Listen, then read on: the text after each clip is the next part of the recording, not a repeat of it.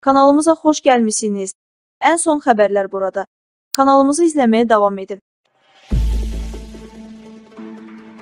Son dəqiqə iyunun 15-də güzəştli şərtlərlə pensiya hüququna malik şəxslər də daxil olmaqla Respublika üzrə bütün pensiyaların ödənişi tam yekunlaşacaq, deyə bildirilib.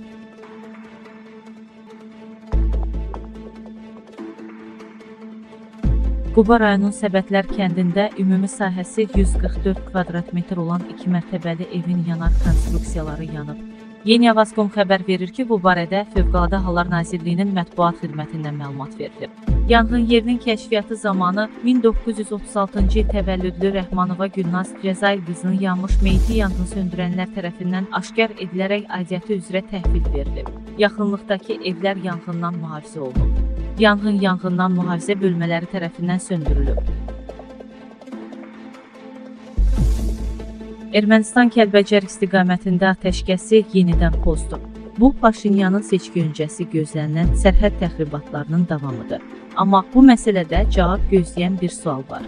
Niyə Kəlbəcər, niyə ABŞ dövlət katibinin köməkçisi Filip Rikerlə görüşdən sonra?